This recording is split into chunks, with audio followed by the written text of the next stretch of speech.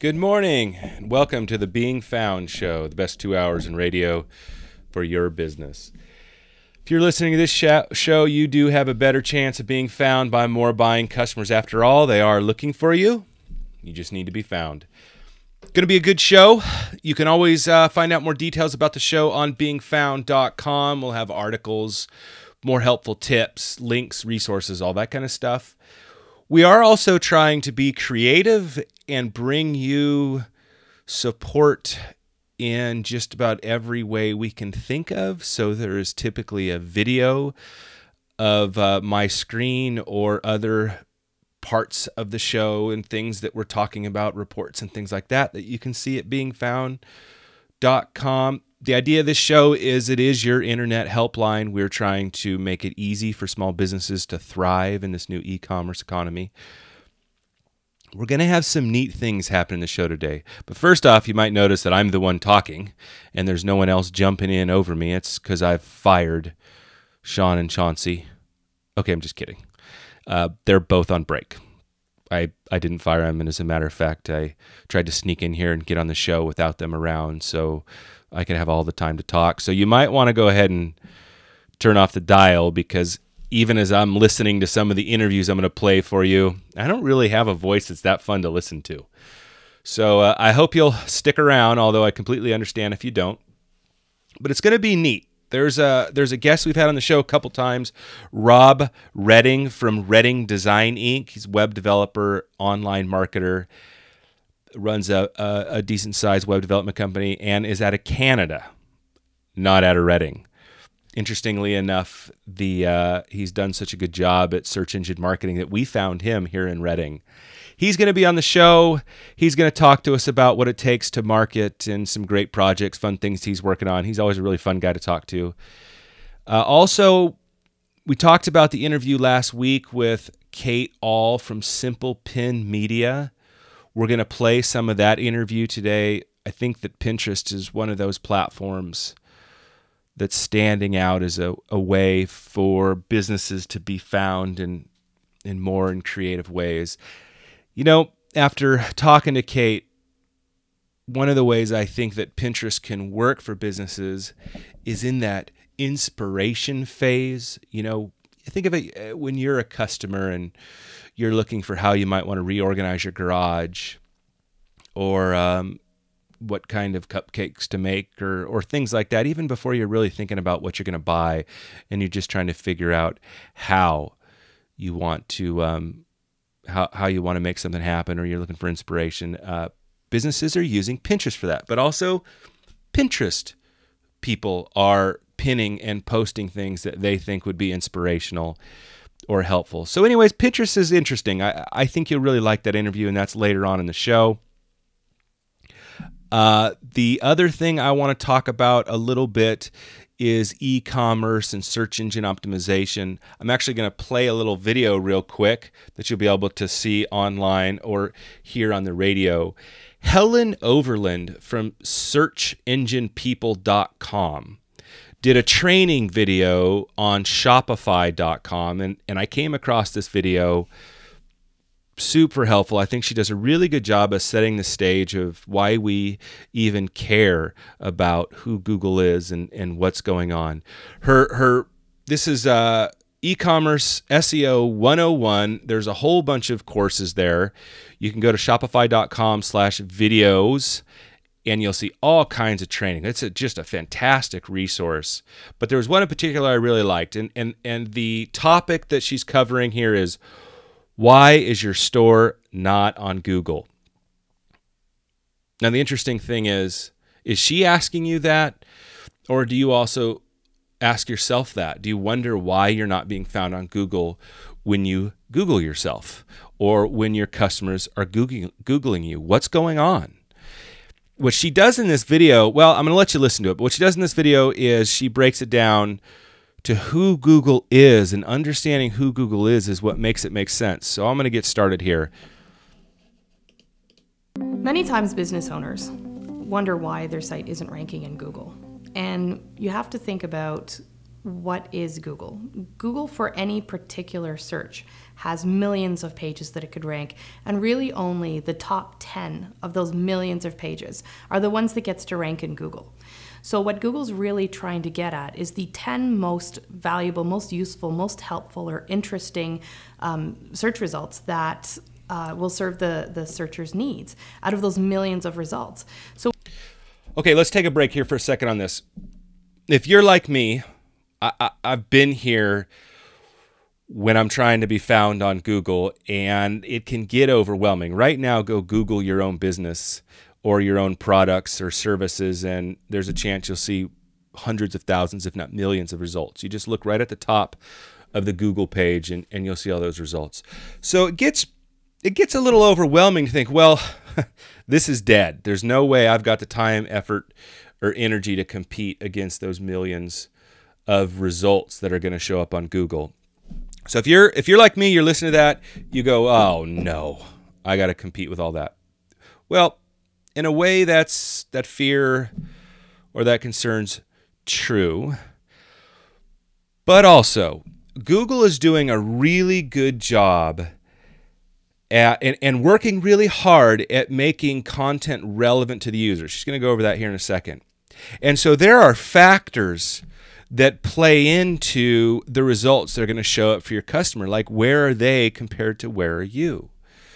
Or what specifically are they looking for? If they're looking to buy shoes in that moment and they're looking for a shoe store, well, you're probably not going to be competing with a shoe store in Sacramento or a shoe store in LA. You're going to be competing with shoe stores in your area, which is a little bit easier to handle, right?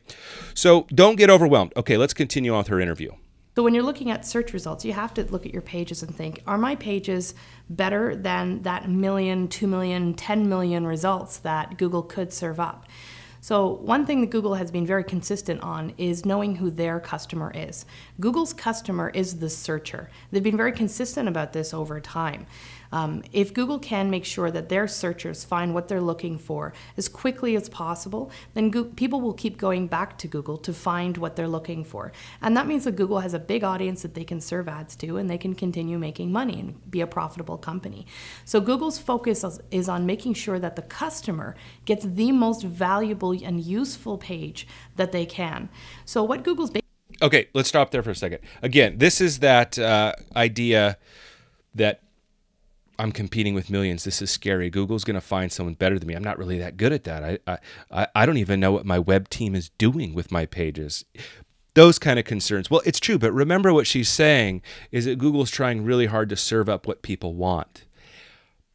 And there is a lot of things people want that is near them or very specific, in which case, if you are doing the right things, you have a really good chance of being found, especially if you're taking that one little extra step to see how it's going.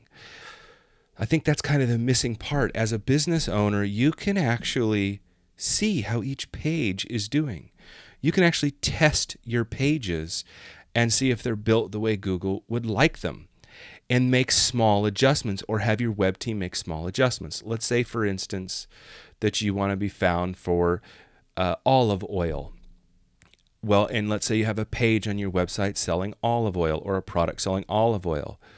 Well, you can actually look and see where's that page ranking in Google. Is it ranking 1, 2, or 1,000, right? Are you number 30 on the Google results, or are you number 2? You can actually look. Google makes that available to you. The next thing you can do is you can look at that page and go, well, what can I do better? And even if you can't make the changes, there are tests that you can use to make the changes. And like always, you can call us. You go to beingfound.com, get our number, and you can call us. You can Google it. How do I test my page to see if it's doing well, if it's going to be found, if Google's going to like it? So don't be so worried about the million places. It isn't like winning the lottery. It isn't throwing a page on the internet and hoping it works.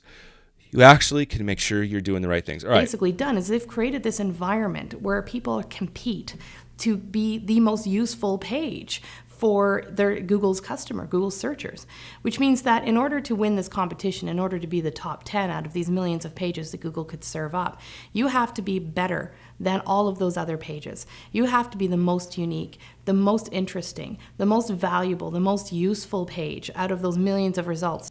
See, and this is what gets me about these. I think she does a really good job of making sense of this. The challenge here is that she's talking to, she's doing this thing where they generalize. We see this a lot where when an expert's talking about this stuff, they're generalizing how good you have to beat the whole world. Well, you don't have to beat the whole world if your customers are in Shasta County or if your customers are in Tehama County or Redding. You have to beat the people in Redding and in Tehama County. So although I love this interview, and you can go to shopify.com/videos and see more of these videos, check it out. I really think you should. There's a lot of great information. I don't want this kind of thing to scare you away from taking the right steps now to compete where you are. Okay, so you're listening to the Being Found Show. We're in our first segment. We've got a great show, and we'll be right back.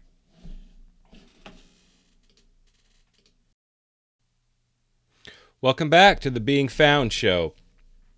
Now, right now what I'm doing, I'm alone. My whole team left me.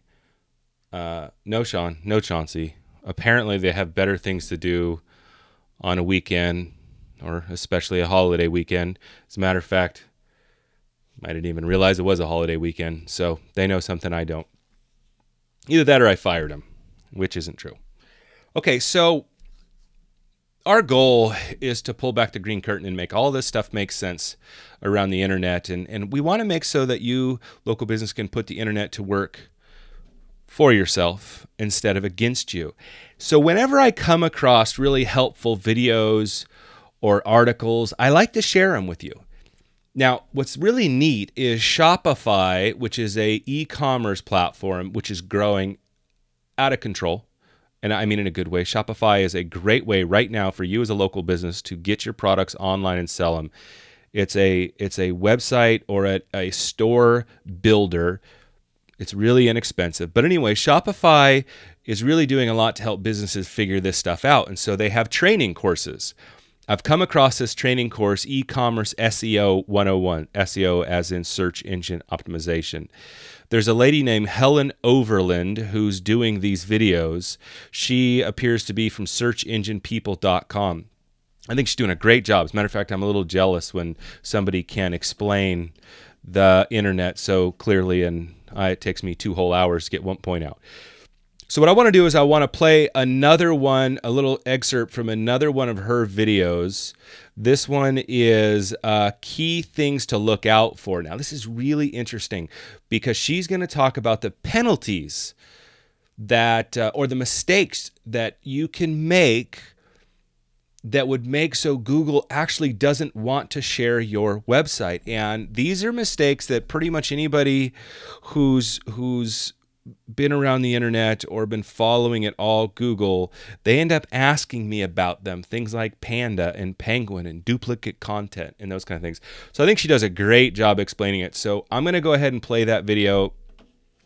And, always stop by beingfound.com. Tell me what you think. Give us a call. Tell me if you don't like what we're sharing or somehow I've got something wrong. I want to hear it, good or bad. But anyways, here we go. Let's get this going. So when you're doing SEO and you're starting off doing SEO on your website, one of the things that causes some concern is the potential for getting hit by some kind of penalty or for going awry of Google's rules. So let's talk a little bit about some of those rules and some of the ways people do get into trouble when they get a little bit aggressive on their SEO. So one of the things that people sometimes do is they will get really aggressive in terms of the number of links that they're creating to their website. Yes, links will help you rank as long as they're high quality, relevant links. But when you start getting links on websites that have nothing to do with you, for example, if you sell earrings and you're getting links off of jogging sites, that's not really a relevant link. If you get too many irrelevant links, if you start going into people's blog posts and spamming their blog comments with links back to your site, if you get caught buying or selling links on your website, or if you hire somebody to do link building for you and they do it in a way that's just not above board, that's just not in the way that is helpful to Google searchers, then you could get hit by a penalty. For example, one of these penalties is called the penguin penalty. Now, one of the ways that you can get your site ranking in search engines for specific keywords is to create links back to your website that use the anchor text of the keyword you're trying to rank for. Now, the anchor text is that word that you click on in the link, the actual link words. And what people were doing, which is why Google created the penguin penalty, is they were creating thousands of links back to their website, all using the same anchor text because they wanted to rank for that #1 keyword. So what this did is this obviously was encouraging spam to happen in order to help people rank better in search results. And that's not really what Google wants to encourage. So they created something called the penguin penalty. Basically, if you get too many links to your website, and it really has to be too many links, you're going to know when you have too many links to your website. Okay, let's stop there for a second. Are you going to know if you have too many links to your website? Do you even know what links are linking to your website? Did you know you can know? There are tools out there like Moz, MOZ.com, Alexa.com. Interestingly enough, Alexa is made by Amazon, or excuse me, not made by Amazon, was purchased by Amazon, and is a great tool that will actually tell you which sites link to you. Now, what they do is they crawl the internet and they store that up. But also, there's a free tool we talk about all the time. It's actually made by Google. It's called Google Webmaster Tools or Google Console. Same thing. Google Console, Google Webmaster Tools. That is a completely free tool. Your web developer or yourself, if you're savvy, would put a little snippet of code in your site, and now that tool starts to track what's going on with your site and the rest of the internet. That's the amazing thing about this tool. Google Analytics and other tools will show you what's happening when someone hits your site, but what happens out there in the search world, what happens out on Google results page, and Google Webmaster Tools will tell you that. And one of the things it'll tell you is links to your site. So you can actually go into Google Webmaster Tools and you can look for that. And again, we'll always help you find Google Webmaster Tools or get Google Webmaster Tools into your site. If for some reason you're having a problem with that, it's no problem. It's free. We'll just help you get it in right away. Don't even worry about it. You can always check us out at beingfound.com or give us a call and we'll handle that for you. But it's a super important tool and you need to do that. All right, let's get back into the video. All using the same keyword that's not your brand name over and over and over, then you might get hit by the penguin penalty. So one thing that to watch out for is when you're building links, a lot of your links should be to your brand name or should be to your URL. That should be the anchor text, the clickable words in the links back to your website. If you have far more links to keywords to your website than you have to your brand name, then you might be at risk of the penguin penalty. And what happens is you simply stop ranking for those keywords that you have too many links for. So don't go overboard. Always try to make sure that the links you're building into your website have actual value. That somebody going from that website where you're getting the link to your website would actually say to themselves, oh, that's an interesting site I just found, or an interesting store I just found. So that's one way to stay on the right side of Google's rules when it comes to link building. Now, when it comes to content, one of the problems that Google ran into a few years ago is something called duplicate content. And it's exactly what it sounds like. It's when content or text is copied on multiple different websites. So this used to be a big problem a few years ago when people were going to other people's websites, copying their content, putting it on their own website, and then ranking their own website using the stolen content. So obviously this was encouraging spam, and Google doesn't want to encourage spam. So in 2011, Google started penalizing sites that publish content belonging to somebody else. So this is why it's important to write your own product descriptions. And this is why it's important to write unique content just for you. Okay. I don't know if you're like me, but if you have 5,000 products, 1,000 products, or 100 products, or even 10 products, if you're listening to this show and you just went, what? I don't even like to write, or which is why I do a radio show, because I don't want to write a blog. Or I don't have the time. I don't have the time to write this stuff. I have 1,000 products. There's no way I can write out content. Okay, let's just step back for a second and realize that you don't have to do it all at once. Basically, what she's pointing out here is that Google gets it. They know that you may not want to write all your content, and so they know that if you can, and if your manufacturer allows you to use content they're already using, that you will.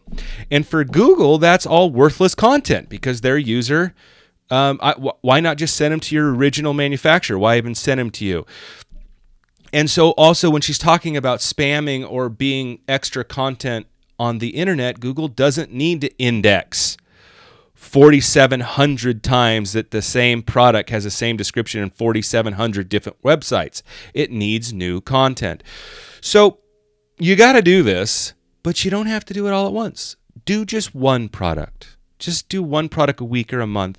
And I got to tell you, there's all kinds of ways to have people from Fiverr. There's something called Fiverr.com or Upwork or Guru.com or Freelance.com. Those are all places where you can hire writers, and you can hire them for inexpensive. Some of them will do it for $5, $10, $20 per product. So you don't even have to do it. So, but don't look at your whole list of products and think, oh my gosh, I got to do this for all of them. Just do the ones that are selling the most, or the first 2 or 3 or 1 or whatever, and then get them online, get them on a web page, get them out there where Google can find them. But take her advice and make it unique content. Okay, we are up against the time here. We're coming to our next break. I so appreciate you listening. I hope this is helpful. You are listening to the Being Found Show, and we'll be right back.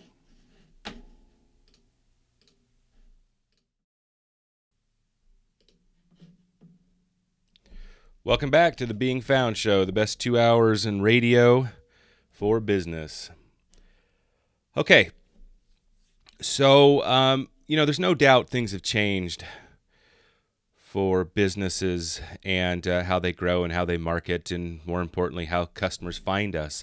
The internet has just gone out and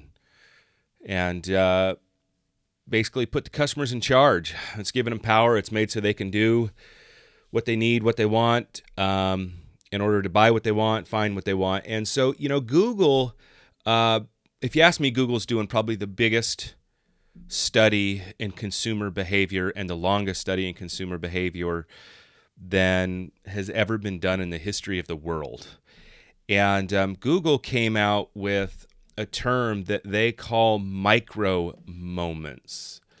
So if you're a business, or you're running a marketing department, and Google says, hey, there's this new thing out there called micro moments, and micro moments are what your customer is doing to make decisions to buy. Well, if you're running a business or a marketing department, seems like we should understand what that means. After all, if Google's laying it out for us and saying this thing's happening, then we should at least step back and look at it and see what it means.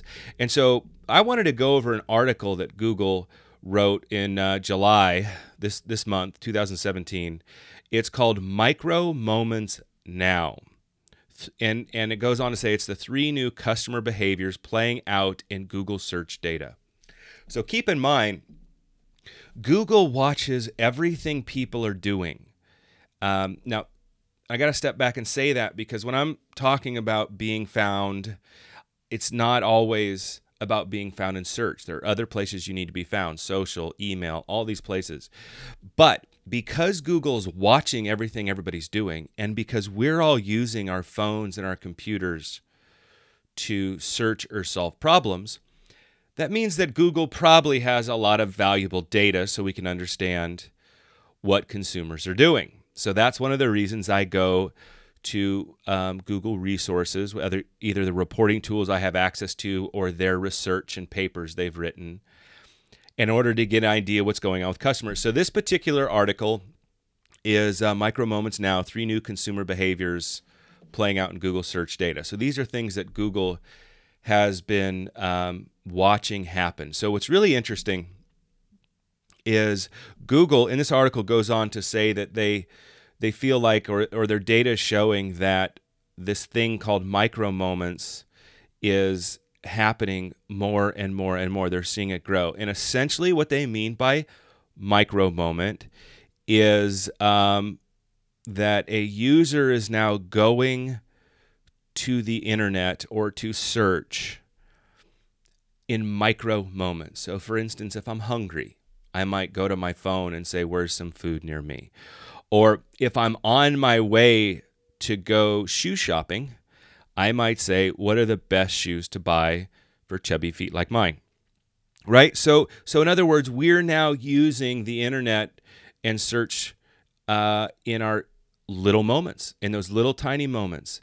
And so why do we care about this? Well, we need to be there. As businesses, we need to be there in those micro moments. We need to be there when someone's looking for a restaurant near us, etc. So now, these 3 behaviors that Google's laying out in this, I just kind of want to go over them a little bit, and go over this report that Google came out with. But let me also say a few numbers.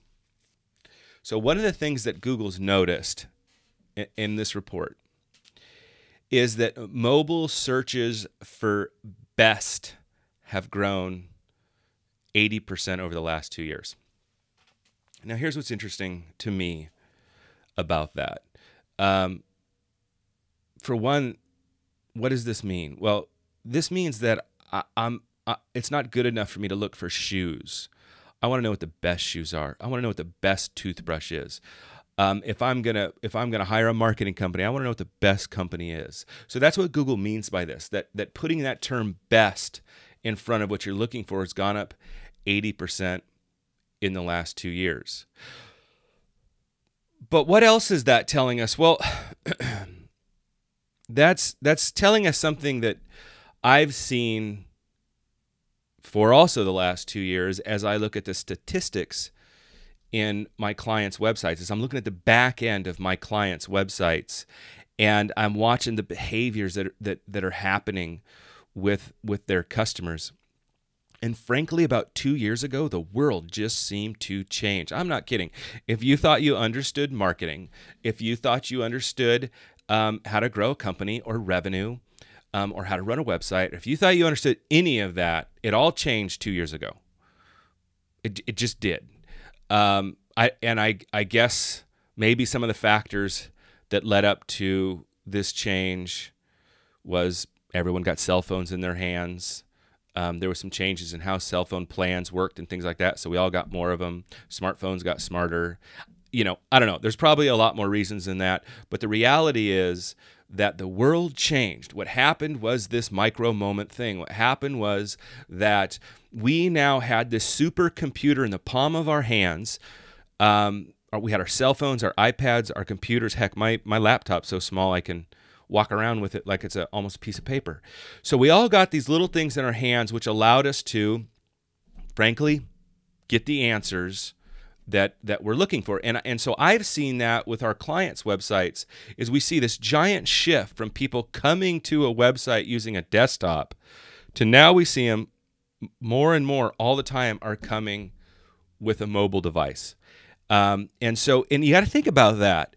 If they're more are using a mobile device, like this says, mobile searches for best have grown 80% in the past 2 years.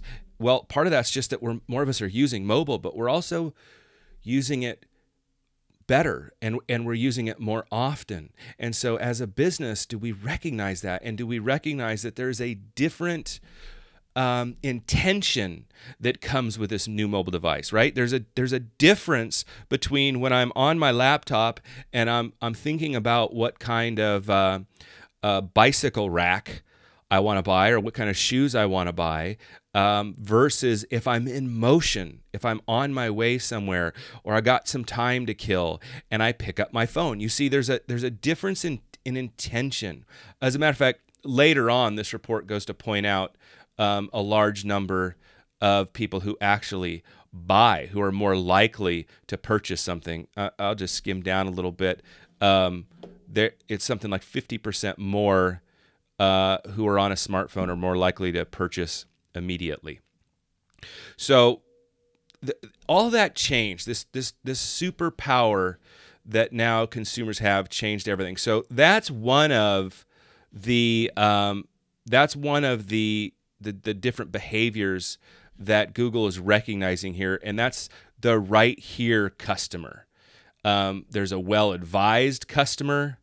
They know what they're doing. They know what they're looking for. There's a right here customer. And I want to read what Google says about the right here customer.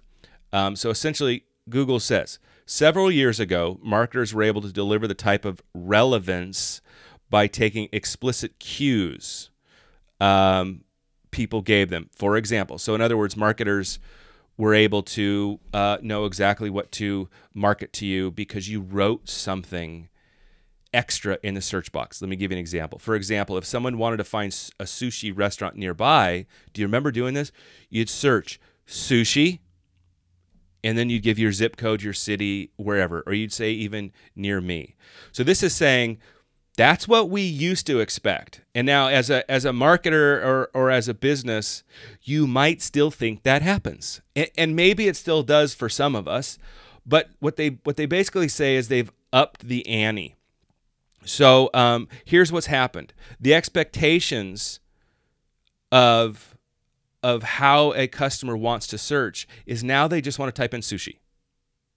What? They just want to type in sushi, and they want your phone. They want their phone to know that they're looking for sushi to eat nearby, or that they're looking for the times a sushi restaurant might be open. Wait, that doesn't seem fair.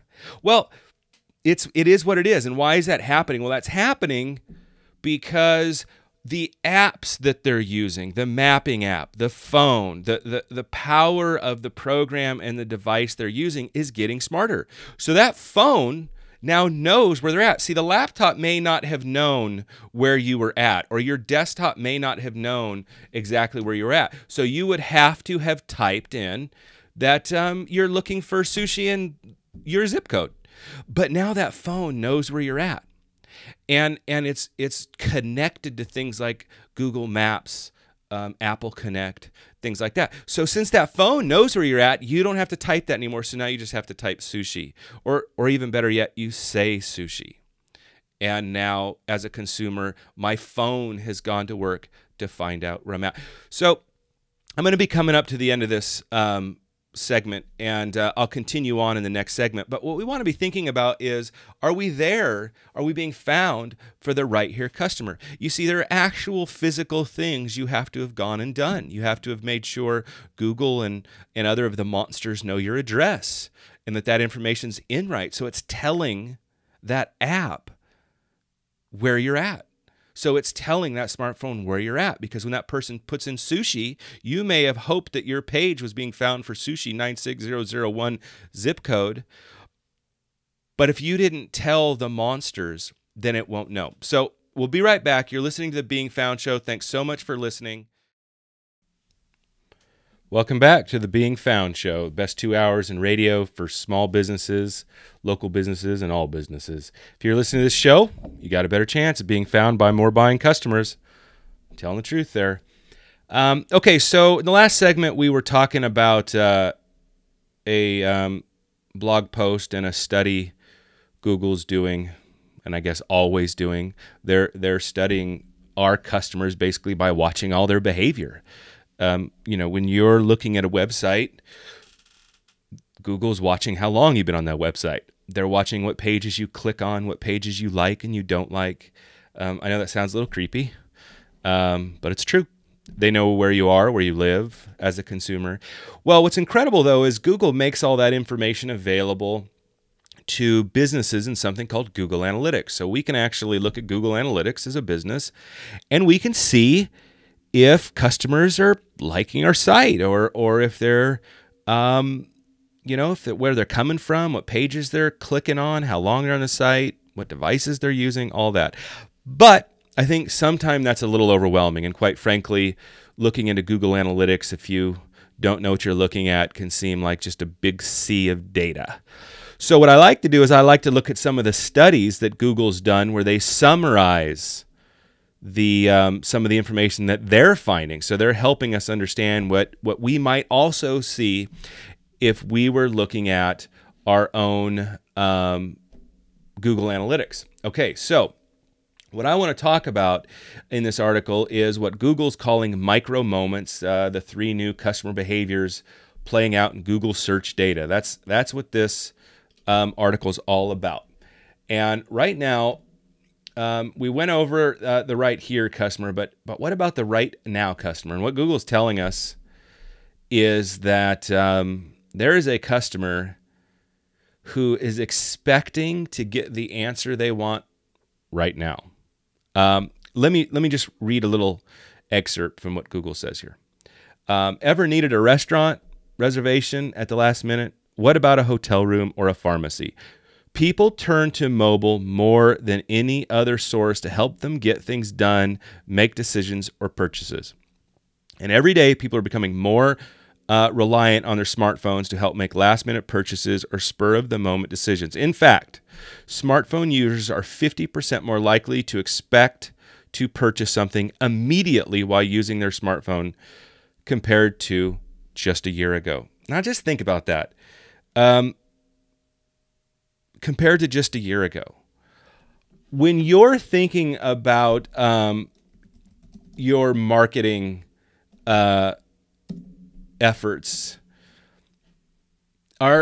is your concept of what you should spend on marketing, or what your website should look like, or how users are going to use your website, have you rethought it in the last year? Or are you still working on a marketing idea or a concept of how your website should work, or how users might find you online from 2 years ago, 3 years ago? Google's got all the data we could ever want, and right here it's saying this is changing even in the last year. Now, sneak peek to this, what this article says later on, is it talks about the fact that the one sure thing is that this is going to be happening more and more. And if it's changed even over the last year or two, well, what's going to happen in the next year or two? How much faster is this going to change? So what do we do about it? What is this right now customer? What's going on there with this right now customer? Well, that's one of the reasons that this behavior is one of the reasons that we started the Being Found show.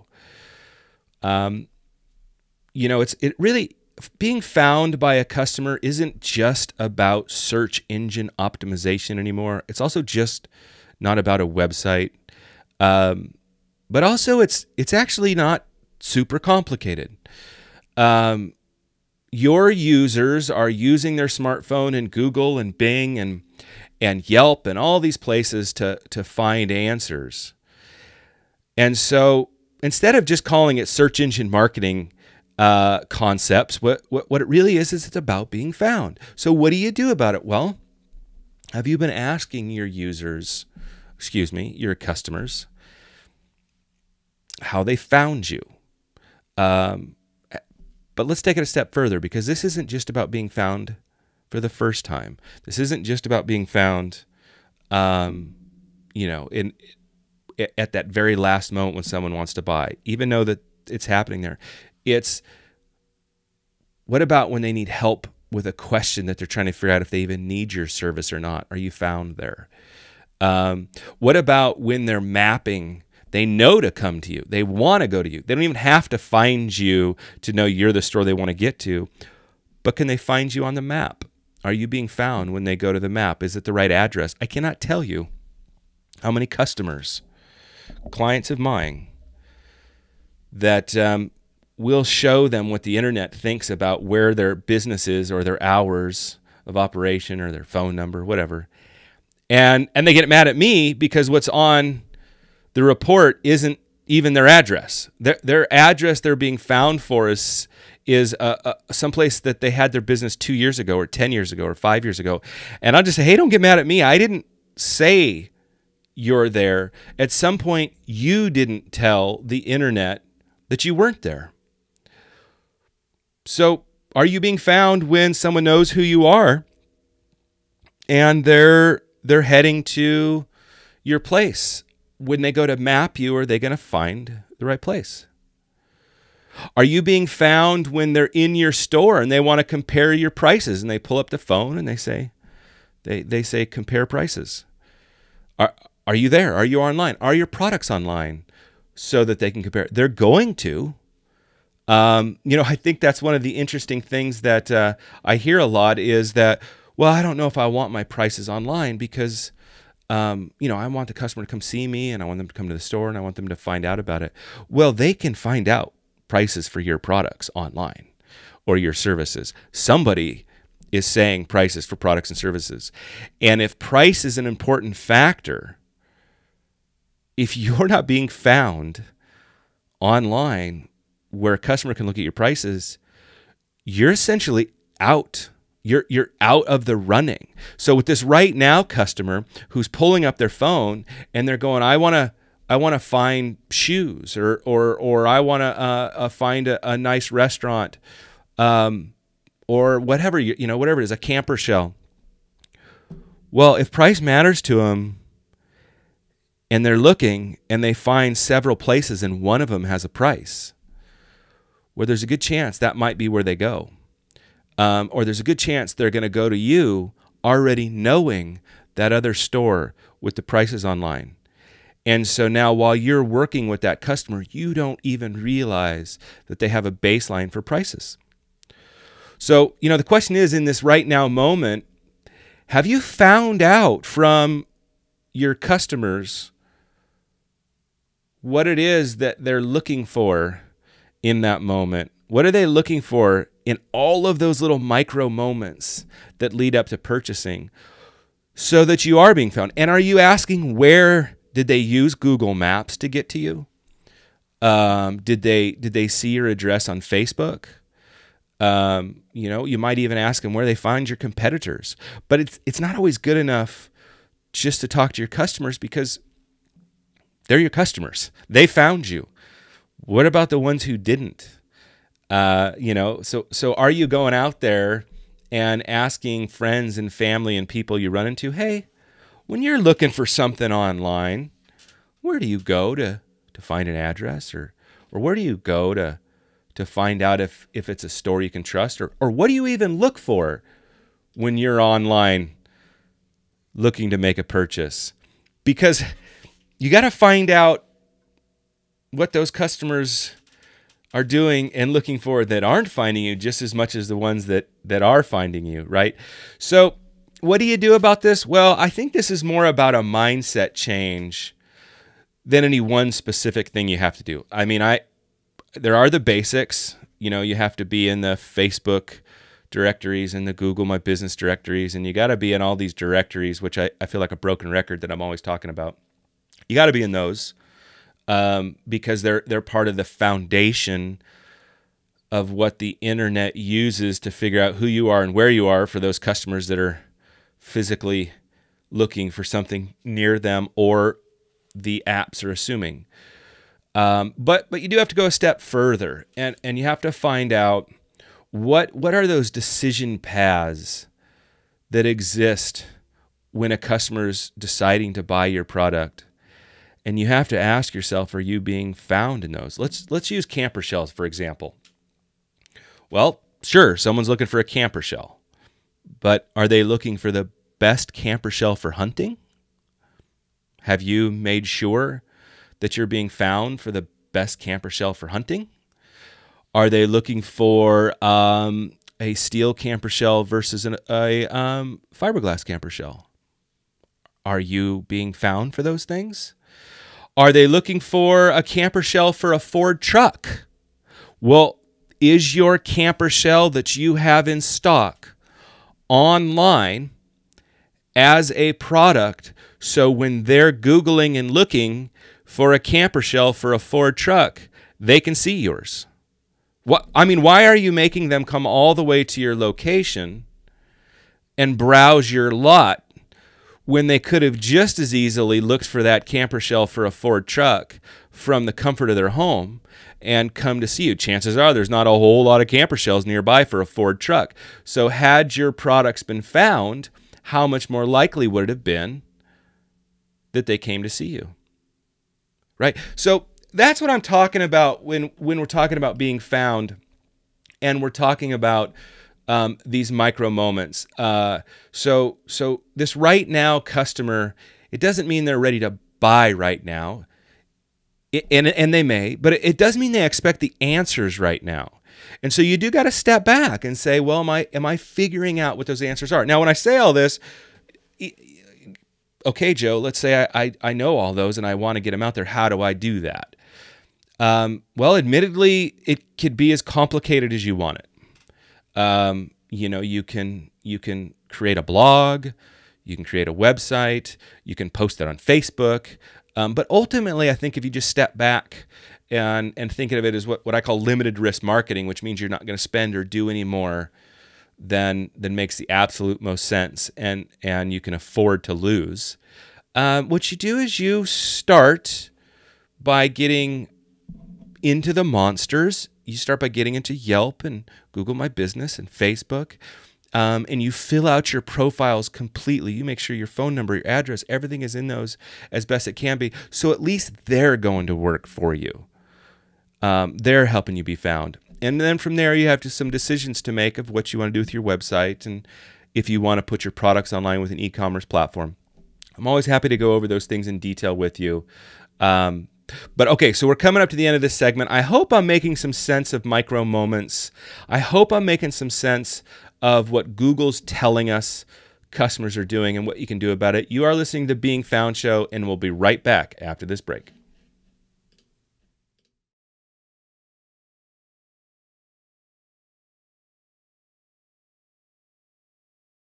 Okay, welcome back to the Being Found Show, that I am sure is the best 2 hours in radio for your business, so I'm glad you're listening. I'm here with Rob Redding from Redding Designs. He is an online marketing company, or runs an online marketing company, and he's basically opened up the green curtain and telling us all about everything we need to know about that kind of thing. And Rob, I was going through your website, Facebook, things like that, and you have some really cool projects going on. Can you update us on some of the projects you're working on? Yeah, so currently on our portfolio page, we've been doing quite a few things. Everything from employment services. One of the towns over from us here, that was a custom Laravel project actually, where we gave they have access to add jobs. Everything is tracked in the back end. People can apply for them. It's a really user-friendly custom content management system that we built for them. Locally at the Elmer Fair, right down the road from where we are, we help them out every year. And so we just did a rebranding and a refresh of their website this year for the fair. They do other things throughout the year here in Elmer, but just a small organization that we help out here in town with keeping them online. Mm-hmm. There's a couple of, we do everything. So. Yeah. How many of these websites or these logos I'm looking at in your portfolio did you design? Like, you obviously didn't design Coldwell Banker. Are a lot of these your guys' designs?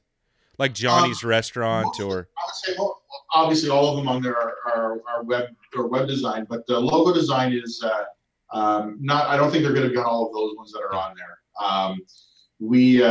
It's funny because most people will come to us and they've already got their logo and their branding down, and so we take it from there. Yeah. A lot of startup companies, smaller ones, and we don't have a lot of that listed on our website, but they're coming to us with nothing, and then that's when we create everything for them from scratch. But we did finish up a few. I think on our Facebook page, there's one for Yoga Beans Yoga. We developed her logo. There was one for a trucking company that's on there. But our clients are varied. We have clients in kind of all aspects, everything from the local churches here in town, or right up to funeral embalming companies and everything in between. And we do a website for Fresh Start Maternity, so they help young moms with babies, and then we have the embalming agency. So we're from birth to death. You are from birth to death. That's funny. Wait, that's not funny. That was wrong. No, sorry. Yeah, that's not funny. I'm going to admit that I am a little surprised that somewhere on here is not some reference to Strange Brew, but that's just me. I'm sorry. Yeah, we'll get a little something in there for you. Thank you. One of the cool things that we're working on, we developed a project management tool for property managers. Uh-huh. We have a client in town just down the road from us. They 7 or 8 different townhouse complexes. So we created a whole system for them to have online maintenance requests sent in, and then they can push those out to their maintenance guys. Anytime there's something up for rental, they can post it live to their site, and we created a whole kind of back-end management system for that. And we're actually looking at pushing that out as a white-labeled standalone software for people that have small properties that they want to manage and have one kind of software for it. So lots of exciting things coming down the Okay, that's I'm echoing. Am I echoing on your end? You're fine on my end. Well, I'm echoing on my end. Listeners, you'll have to listen to me twice there for a second. So that's an interesting thing. I hadn't planned to go on this interview, but when it comes to problem solving for a business, mm-hmm. us web developers and online marketing companies, we actually can create applications to solve those problems, because so much now is able to be built as web applications. That's exactly it. It's not just about a front-end website anymore. We can help solve problems, right? Yeah, we have another local client here in town that opened a catering company, and they offer meals. That's a flat rate for a meal for 4, and you sign up the day before, and then they will cook it, and you come and pick it up the next day.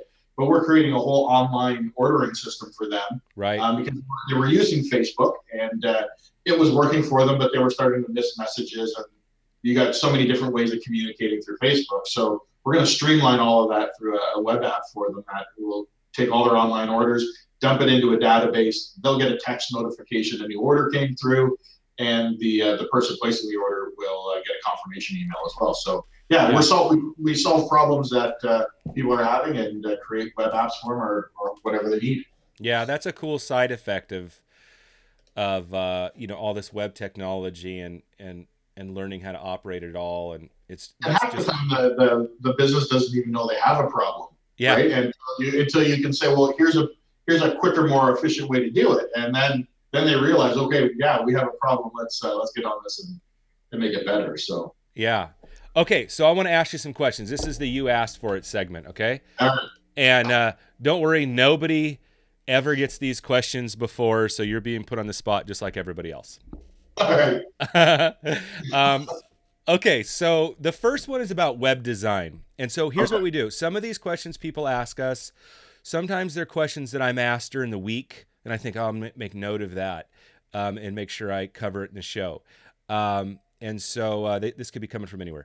So one of the questions I get asked a lot is, how does web design affect SEO? And I think that's a big question. I don't even think they always fully appreciate how deep that question is. But how would you say that web design affects SEO? Yeah, I mean, it's kind of a loaded question. So, I mean, obviously, within the development of the design, the code, the text that's being used in the content and the copy is going to definitely affect your SEO, because you got to have your keywords in there, the phrases that you're trying to want to hit, that kind of stuff. And then even, with the design, even a little bit more so as far as your domain name.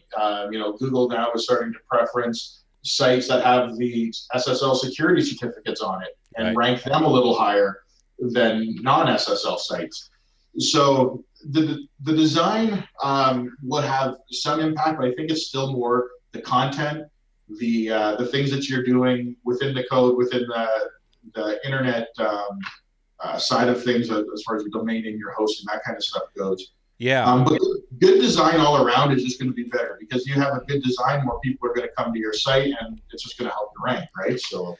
Yeah, and see, that's exactly why I think it's a loaded question, because you and I instantly go to knowing that there's a lot more going on in design than what people think. So when a customer asks, or a business goes, I want a good design, they're thinking that the colors match and that it looks awesome, and they feel like they're looking at something that represents their company great, which matters. Yeah. But there's a whole lot more into the design of how that code looks behind the scenes. Are we using a bunch of JavaScript stuff, which is slowing down the site? Are we loading stuff from other sites, right? So there's a whole lot to it that makes that bot of Google and all those other ones either have a good time or a hard time crawling and figuring out what it is. So, Yeah. Well, and the other aspect too is what is the site being used for, right? Like if you're using this as a lead generating site, then you need to make sure that even the layout is going to be beneficial for lead generating, as opposed to just an information site. Yeah. So and then how you alt tag everything so Google can find those well. I mean, there's a whole ton of underneath stuff. It is crazy. Okay. Here's another big one. Okay. Where is web design going? And I get this question because I get it that I don't get it. Because we've got $25 a month web builders now. You can get Wix and all those things, which, by the way, they fit. They can work for people. You've got my kids who almost never go to a website. Everything's done with either an app or on their mobile device, right?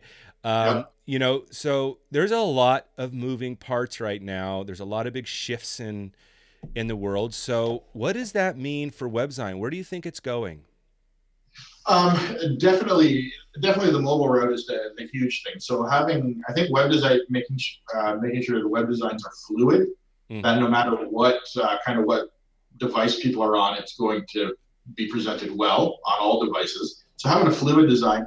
But you know what? I think the app kind of stuff is going. We're looking into developing. I mean, we've developed a few apps around here that are more specific parts of a website. So, for instance, a company wants a job board, so we develop a web app for the job board that's part of their normal site. So you're able to kind of pull things apart.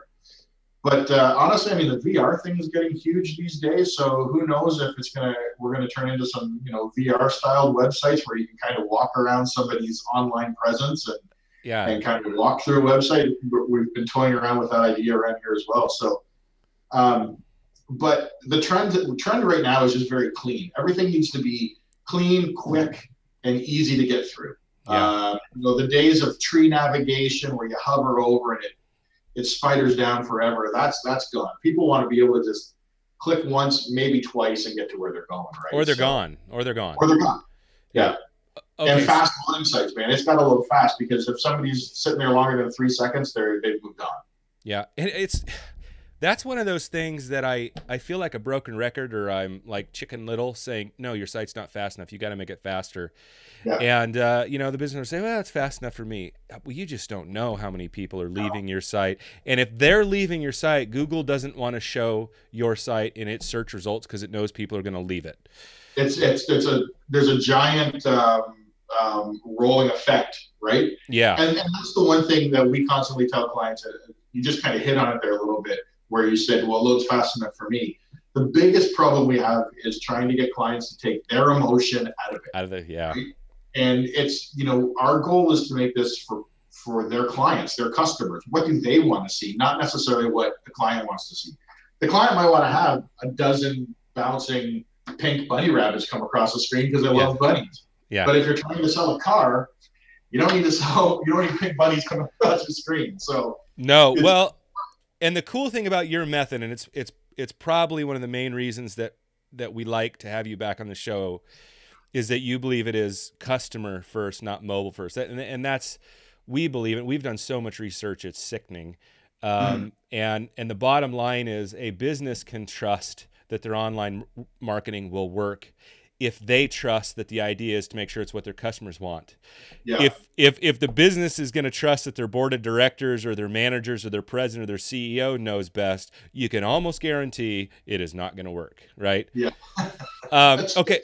So we are coming, as a matter of fact, I'll tell customers the one thing I'm sure of, or I'll tell my clients, the one thing I'm sure of is you're wrong right now. That's, You said it in my office, right? So yeah. Okay, so we are coming up to a break. Rob, I'd like you to stick around for one more segment because you talk about something on your website that we've touched on a little bit, but I want to go into it more, and that's your spider work, your internet services. yeah. Because, to me, those decisions are kind of hidden in the background that really set the foundation of, everything, your online marketing, everything. So I want to get back into that. So will you stick around for one more segment? For sure. Okay, you're listening to the Being Found Show and Rob Redding from Redding Designs. We'll be right back. Okay, welcome back from the break to the Being Found Show. I had a chance about a week ago to interview a Pinterest expert named Kate All. I'll tell you what, that was a great interview. I learned a lot about Pinterest, and I want to play that interview for my audience. So I don't want to waste a lot of time here. Let's just get right into that interview.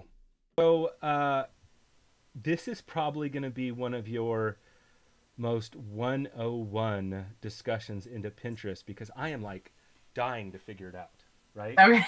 And I don't get it. I've spent my whole life understanding this stuff, and Pinterest is eluding me. So I'm going to ask some probably really basic questions.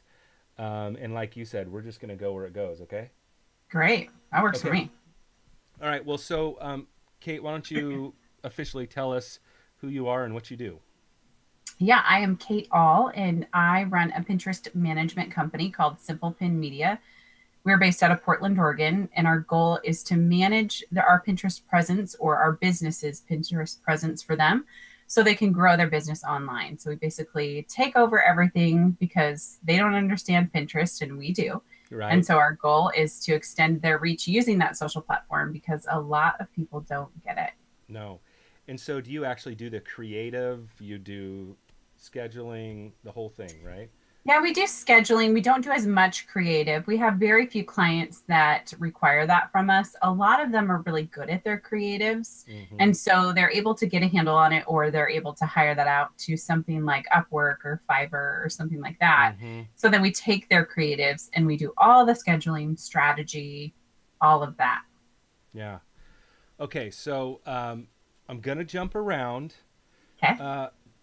But one of the first thing that's completely caught me off guard while I was doing research for this, I also was having my clients coming to me telling me, Joe, it's crazy. Right now, Pinterest is my number one source other than Google. Or they're saying, we're not putting any effort into Pinterest and we're converting more sales from leads coming from Pinterest than every other source.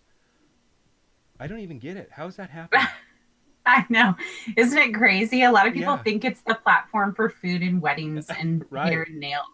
It's kind of like the girl platform, right? Yeah. And so a lot of people do open up their analytics and they're shocked and they think, how in the world is this happening? Yeah. And what I always tell people is that Pinterest has evolved a lot in the last 7 or 8 years that they've been around. And what they really want to be is a search and discovery platform. Kind of like a search engine, but not, they would be careful to call them, they wouldn't call themselves that. Okay. And they're also careful to straddle that role of social media platform. They don't want to be known as that. So Pinterest really is this place that people go to plan, curate ideas, or to save things for the future. So if you're a typical user and you come across a helpful article or video, the best place online to save something is Pinterest. And then when you save it, everybody else sees it. So then somebody else might find it helpful.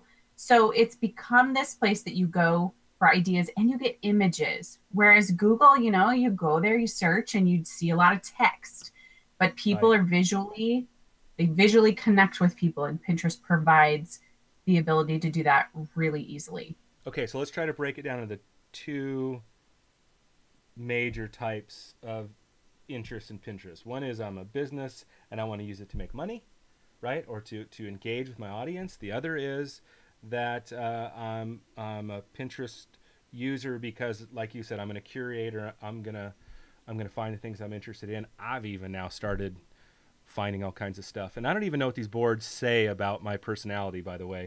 Yeah. That's a whole nother discussion. Yes. But okay, so Yes, we've got yes. those two groups, right? And so at the high level, I get the person who's curating, looking for information. As a business, my first question is, so how am I using this? Do I want to get people to pin me, or do I want to be pinning interesting things that I wish people saw? You know, how's that basic idea work for a business? Okay, so let's take an example, because I think it's always best to have like a tangible example. So let's say you're selling tents and you're an outdoor company and your specialization is creating tents for families, ones that don't break and they're big, you know. So your goal is not only to show your helpfulness by getting people to pin your pins and eventually buy it, but also creating on your boards a little bit targeting that lifestyle. So maybe you don't necessarily do any content around camping tips with kids, but somebody else does that you could partner with. And then eventually even they could be a partner that talks about your tent. So you're doing a little bit of both. You're showcasing your content, but also kind of showcasing other stuff. So if I hop onto your Pinterest profile, which is your Pinterest page, I see you're about tents, but you're also about families. You're not about backpacking, because very few families go backpacking, but you're definitely geared towards the family that goes camping. Okay, so I was listening to an interview with you. It takes me to the very next question. I have notes, but I knew this was going to happen. I knew that you were going to lead me through this. So I was listening to an interview with you, Manly Pins, the guy who does Manly Pinterest tips. Yeah, Manly Pinterest tips. And he was talking about this very same thing about, you know, how he's got the persona and he's doing things around the idea.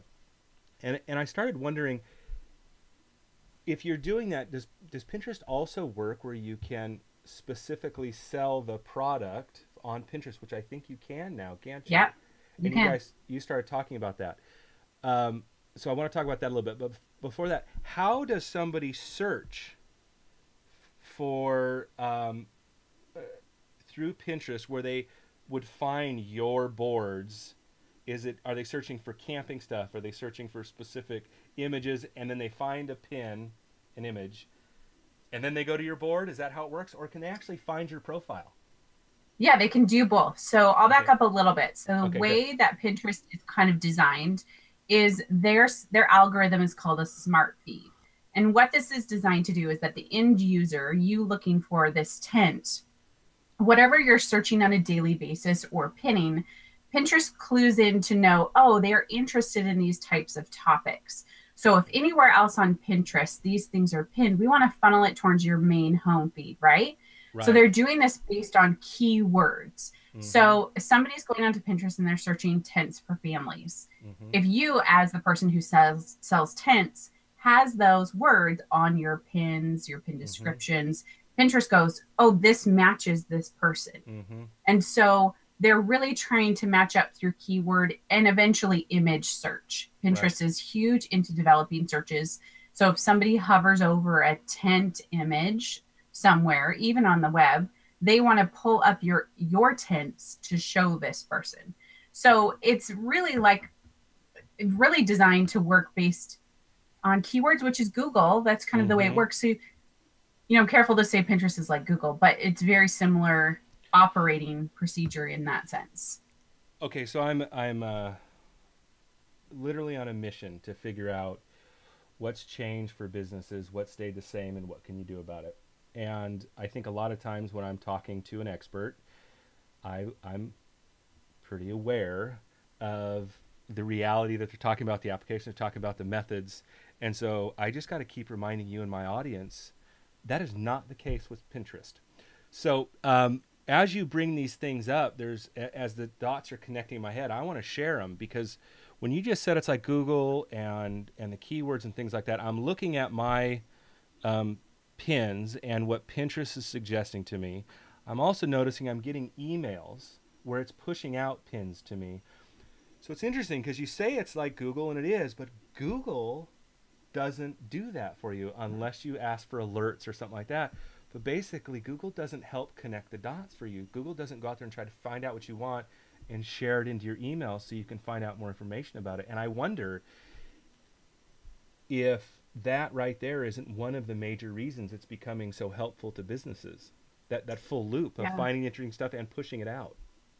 That's a really good point. And it's something that I think is to Pinterest's advantage because they do really want you to connect with the platform. They want you to use it to buy things like, Jeff and I were talking about in that podcast about buyable pins. Right now, buyable pins you can get with any product if you use Shopify or BigCommerce, but the way you buy something on Pinterest is very easy, but it's not quite natural. So, we are very accustomed to buying on Amazon. Right. I think what Pinterest is trying to get you to think that way, because how the Pinterest user thinks is a little bit short term, but a lot long term, which is why you get long term traffic. So a lot of your users might open up their analytics and see this was a pin that was pinned 6 months ago. It's still bringing traffic, or a year ago. Then it's because it keeps cycling through the system because people find it useful and helpful. And so that's also an advantage for marketers is your pin could get picked up and it could drive traffic for a year. Whereas where else can you see something drive traffic for a year? Right. And it's more of a curated experience with Google and content on the site. You're competing. You're not working with other pieces of content. You're totally competing to get up there. What I'm noticing as you're describing is Pinterest, you're almost more collaborating so that you're included with pins, or on boards and things like that. But also I'm looking at a myriad of different images that are all different but have some relationship together. And so I'm not specifically competing. If my pin was on this board, I'm not specifically competing with any one of them, because it's all related, right? That's very different compared to the fight for number 1, 2, or 3 in Google. Yeah. And what's interesting is that Pinterest hasn't given us a whole lot of information about how you rank higher in search when somebody searches for things. So you are left to figure out, what is my audience engaging with? How do I create more of that? If this image with these certain colors, or not using faces, or long shot, or whatever it is doing really well, that means that's working. Whereas with Google, you're kind of trying to rank high, and there's all these ways to kind of game the system, but you don't want to game the system. We haven't quite figured that out with Pinterest. There isn't really a way to game the system. Yeah. Okay. So you brought up also in that interview targeting. Yes. Targeting your customer. Okay. So I just got to step back for a second and go, how? We're going to take a break from the interview. Take a break to listen to our sponsors, and we'll be right back. Welcome back to the Being Found Show. Don't forget, you can always find out more about the Being Found Show at beingfound.com. You can follow along with the show. We've got all kinds of articles there helping businesses figure out how to navigate this complicated world around the internet. Right now, we're playing an interview I did a week or so ago with Kate All. I hope you're learning as much as I did, and I hope that you are okay listening to me talk on the interview. It's kind of ironic. I don't actually ever hear my voice after a radio show. I don't listen to my recordings. And as I'm going back to edit the previous interview, I'm trying to figure out how I can get through the interview without having to listen to my voice and just listen to her voice. Besides, she's saying all the good stuff anyways. So anyways, I hope this interview's helping you out. I hope it's helping your business be found. And let's get right back into that interview. How do you target Pinterest? How do you figure out who the people are? And in that interview, you were really specific that you have to target. This isn't one of those things where you can just throw spaghetti in the wall and hope it sticks. Yes. And a lot of people have done that on Pinterest for a long time. Right. Is they've pinned a bunch of stuff and they're like, we're throwing darts and it's going to work. Now with your smart feed algorithm that we have over there, you're thinking, who is my end user? What are the keywords that they're using? If we're back to this tent example, are they searching for big tents for families of 8? You know, like getting very specific in what they would be searching and using those keywords on your pin descriptions. That's how it's going to get matched up. And the more you see a certain type of content take off, the more you look at those keywords and say, this is the route I'm going down. What's working in my Google Analytics? What are they clicking through on? So and that's when we follow that path. Okay, and so to be practical, then it sounds like what you're describing is I'm identifying what keywords I think people are looking for, and then I'm looking at what kind of content showing up for that, right? What genre, feel, all that, and then I'm using that as a channel to see if that's working with my audience, and then I try another keyword, and I'm real specific on channels. You're not saying that there's analytics in Pinterest that let me say I'm talking to single white females who have $100,000 and want to go camping. That's not an option, right? Right. Not smart yet. You can drill down to location, age range, and you can drill down to male and female. So and what device they use. Is that in this ad? Nope, or actually that's just in your analytics. Oh, I'll be darned. Okay, I haven't got that. Yeah. When you do get to ads, you can target a little bit more specifically into location, gender. I don't know if there's age, language. So Pinterest is growing across the world, so you can target different platforms in other countries. And then you can also target your email list. So there's ways for you to drill down in ads, but your Pinterest analytics is going to give you a high level information in addition to what device they're using. So are the majority of your users on iPhones or are they on desktop? That's really important as well. So I can see, so I'm looking at analytics now. I hadn't got that far. I'm looking at analytics and I can see impressions, saves, and clicks based on the specific content I shared, right? So that's one of the ways I see how it's working and what it's doing. How am I doing? And then there's people you reach too, right in the middle. That middle section will give you more of the demographic information. Yeah, and I was about to get to that. I was going to ask you how I'm doing. I have 1 daily viewer. Nice. Well, that's probably my sister. I know, right? Those daily viewers are sometimes skewed, though. So Pinterest and Google, they aren't very good at talking with their analytics. So we always trust Google a little bit more than Pinterest. All right. Okay, so let's get into some other practical questions. How often should a company pin? Every day. Every day. Every day. And there's no magic number. It's just be consistent daily. Okay, and they're pinning content that's within their genre and then their own content as they can, right? Yes. Yep. Okay. And if they're pinning their content, a note that I think a lot of companies miss is Pinterest favors vertical images. So the long image as opposed to a square or rectangle image that Instagram or Facebook like. Pinterest definitely favors vertical. Are these questions too easy for you? No, they're good. You're all right? I'm good. Okay. So let's say I'm a business and I'm getting started with Pinterest. First off, what kind of business should get started with Pinterest? And I want to kind of be, again, practical with my research information here because I looked up the statistics and I think it's easy to get caught in the numbers. I think there's 150 million or so Pinterest users versus the 1 billion or whatever Facebook users, right? Yes. So, there's a number of variants there. So are there some businesses that don't belong going on Pinterest? I mean, is it obviously skewed to one type of user right now? Or should anyone be on Pinterest? I always tell people to start back with, are your people already pinning your content over there? And there's an easy way to see it. Either you can just search your website name, or there's a simple website you can go to that's pinterest.com/source/ your website name. So mine would be pinterest.com/source/ simplepinmedia.com. And this lets you know the pins that are being pinned from your domain. Oh. And so I look here first to see, well, are people already sharing this? So I think it works for the majority of the people I would say that maybe a local dentist office who's trying to be very hyper local and target that audience might have a tougher time on Pinterest as opposed to Facebook. So I would tell them your efforts are probably best spent on Facebook. However, if you're a company that's selling products, services, or you're just looking to drive traffic, Pinterest is the place that you should be, because the chances are that people are already sharing your content anyway. Right.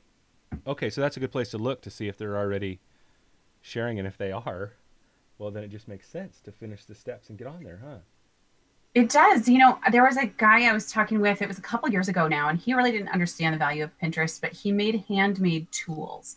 So these carved tools with these beautiful wooden handles, and he thought, I just don't think I should invest in Pinterest. And so I looked at Pinterest under his website, and people were already pinning his products. There was at least 150, 200 pins of his products there because people were saving them to gift guides, to like what to buy for later. And it's like, why wouldn't you be there to further amplify that content? Because your audience is already over there. So if they are already over there, follow them. Right. And that's a good point. I guess Pinterest is a place where even if you're not there, there may be an audience sharing your stuff already. I mean, well, also because the nature of Pinterest is to be helpful to the user so that they don't have to bookmark their computer anymore. You know, we have like these, bookmarks, but we can organize the content we want to save when we find it helpful. Right. So I use it all the time, pinning things we're building an addition. I use it all the time to pin a ton of lights I want to buy. And then I whittle them down to the ones I actually end up purchasing. And there's just a lot of usefulness in the platform itself that I don't think people realize. People are already sharing your content over there. Right. Yeah, it's funny. So since I was studying this and started an account and started messing with it, I ended up creating a whole bunch of secret boards for all my notes for shows and all the articles I want to read later, right? It does become, it's way better than bookmarking. This is way better. So much better. It's way better. And yes, dude, totally agree. And it's really good too if you're looking for style inspiration, maybe you're rebranding. You can go through and search your words that you're thinking and get inspiration that way. I love doing that to secret boards. And that's really valuable because no one can see what you're pinning. Right, right. Okay, so again, here's some more like simple, basic questions. Thank you so much for listening, and I hope that interview with Kate All was helpful. You can listen to the rest of the interview on beingfound.com or our YouTube channel, Being Found. We are coming to the end of the show, but I thought before we end the show, I wanted to play you the video or the audio, if you're listening on the radio, from Redding Design Inc. playing their very serious game, Bean Boozled Mondays. Thank you for listening. You have a great weekend, great holiday, have a safe holiday, and we'll see you next week. Official one? Oh, that is awful. Buttered popcorn or rotten eggs? All right, it looks like it is these yellow ones here. This one? No, straight, yeah, okay. That one right there. The popcorn or rotten eggs? That's rotten eggs. I gotta get the taste of my mouth.